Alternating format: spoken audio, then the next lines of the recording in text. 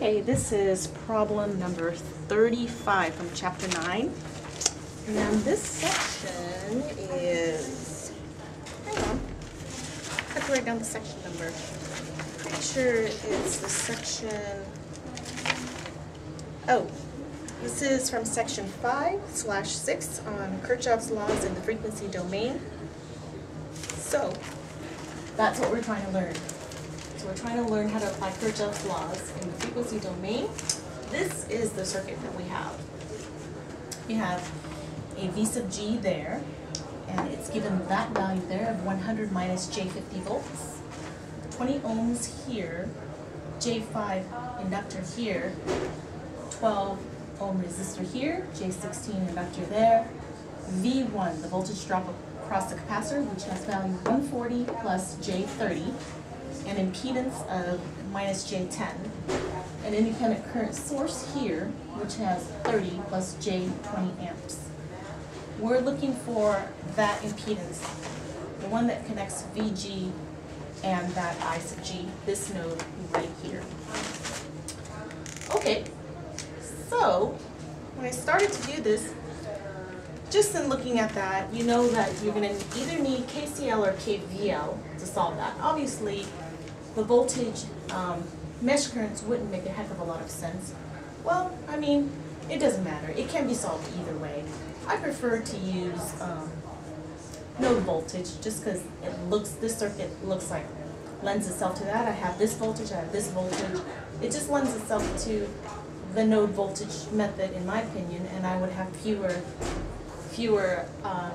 equations to solve than if I did a mesh current type of thing.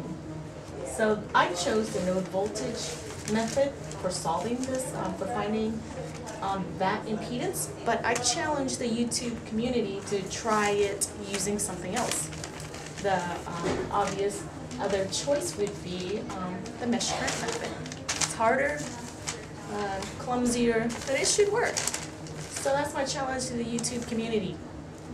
Anyways, let's get started. So, this is an obvious node to take right here. This is the obvious second node to take, V1. So I'm just going to call this one Vx. So I'm going to write my first nodal equation at Vx and see where it takes me. Node voltage at V sub x. My equation here will be Vx minus Vg, that's over 20, plus Vx over J5, plus Vx minus V1 over 12 plus 16, and that all better equals 0.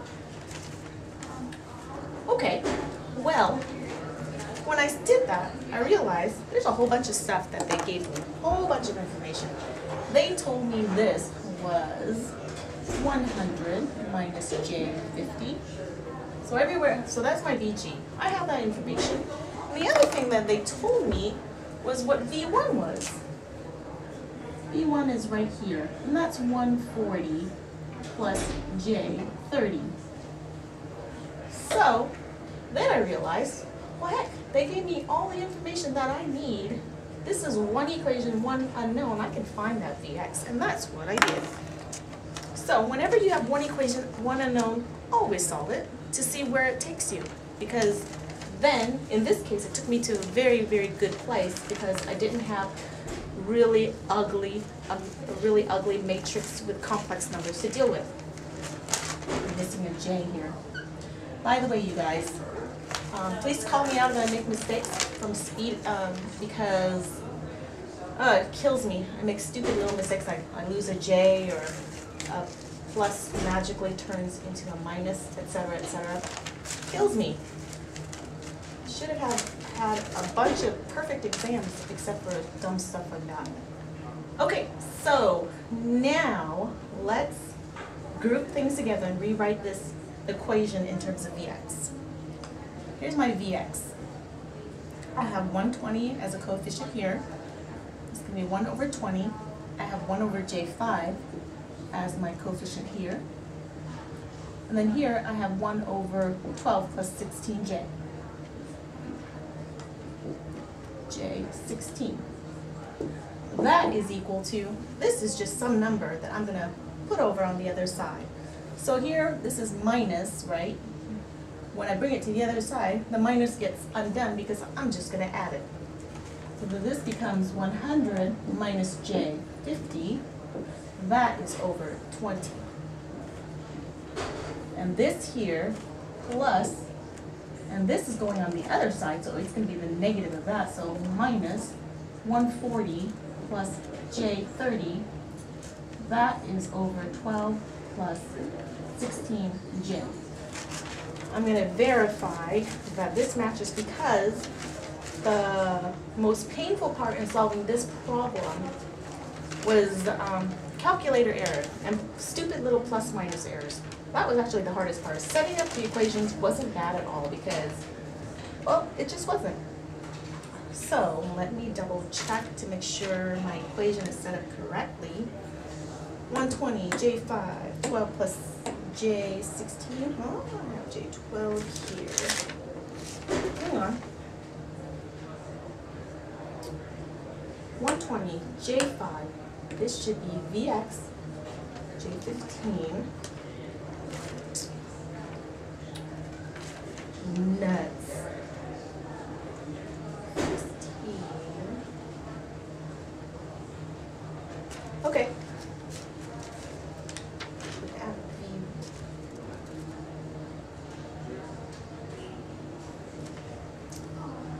Okay, yes, correct. J16 here. See what I mean? It's such a pain in the neck. And, okay, so 120, J5, 12 plus J16, 20, 100 minus J50 over 20, minus 140. 140, so I have 140 plus J. Oh, see what I mean? This is such a pain. So this was a minus here, then it becomes a plus here. Thank goodness I solved it in advance. Okay, so this was a minus on this side. When I bring it to the other side, it becomes a plus again. So I've got plus 140 plus J30, 12 plus 16J. That is correct. Now, this I claim, I had to do this piece by piece, like adding it one piece at a time just to get it accurately. This, well, when you add these two numbers together, you should get 10.4 minus J 7.2. When you add these three fractions together, you should get 0.08 minus 0.24J. Great. So now we are at this point. We're here. We have V sub x is equal to 10.4 minus J 7.2. That is over 0.08 minus 0.24J. Well, make sure you have your parentheses well, don't have any if you're making a mistake, chances are you have some kind of parentheses error on your calculator. So just be careful about that. This is 40 plus J 30. That's another piece of information that I can use. I'm going to set that here. V sub x, that's equal to 40 plus J 30. And that's what Spice told me it should be. So I believe it. Now we have that information. Naturally, we want to do a node voltage at V1. So node voltage at V1.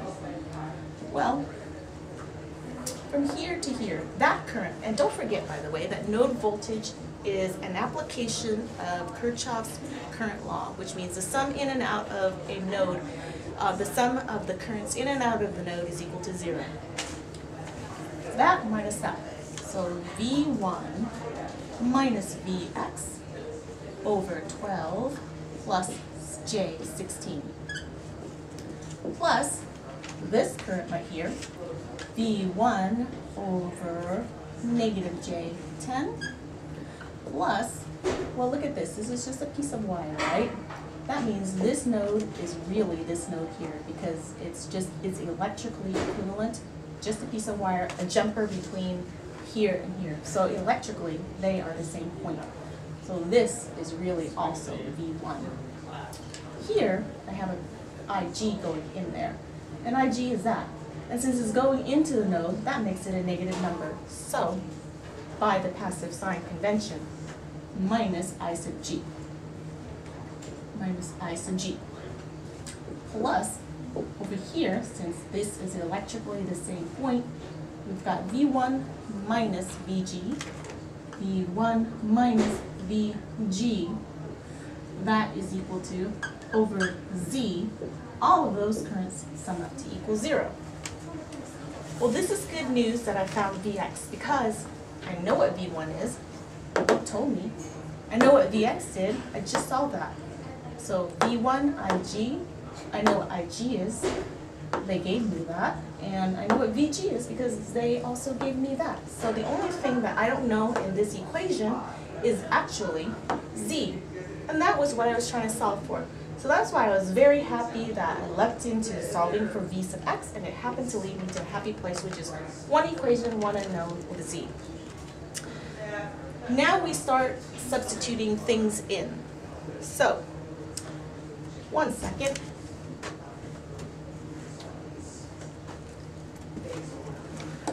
V1. We know that V1 is 140 plus J30 because the book told us. So now I'm going to substitute that 140 plus J30. Got 140 plus J30. Great. Here's another 140 plus J30. 140 plus J30. And another one right here, which I'm going to write sideways because I don't have board space.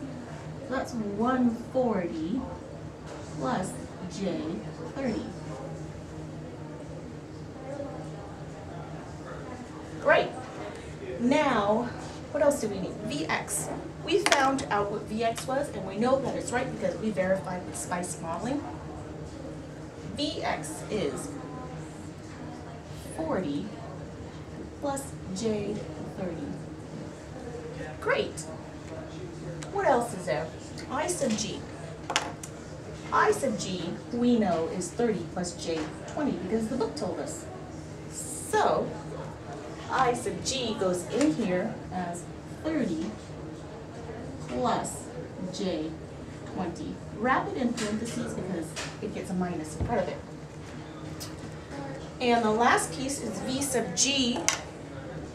And V sub G, I'm out of colors, so we are back to green. So V sub G is 100 minus J50, wrap it in parentheses because it's got a minus in front of it. 100 minus J50. So this is an awfully ugly thing to add together. So I'm going to give you guys some check figures because, again, since this was so ugly, it took me a while to get the right answer. So from this, if you do this, when you do that, simplify that fraction, you should get, the first term should be reduced to 3 minus J4. The second term should reduce to,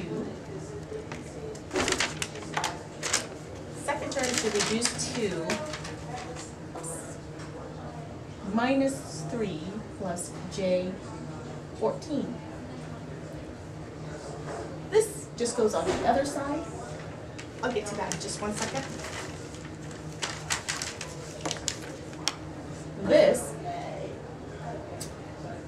This numerator, which currently has 140 plus J30 minus 100 minus J50. So 140 minus 100 is 40. J30 plus 50 is J80. So this simplifies to be 40 plus J80 over Z. And that is equal to, we brought that over here, 30 plus J20. Okay, now we continue simplifying, and it's much easier now. So those are your check figures. If you didn't get those numbers, check parentheses. That has been my personal culprit, is wrapping the parentheses in the correct place. This reduces to, well, so this reduces to, the 3's go away, and this becomes J10. So, this is J10, and then you subtract J10 from both sides. So you see that? This is plus J10, so minus J10, and minus J10 would give me 30 plus J10.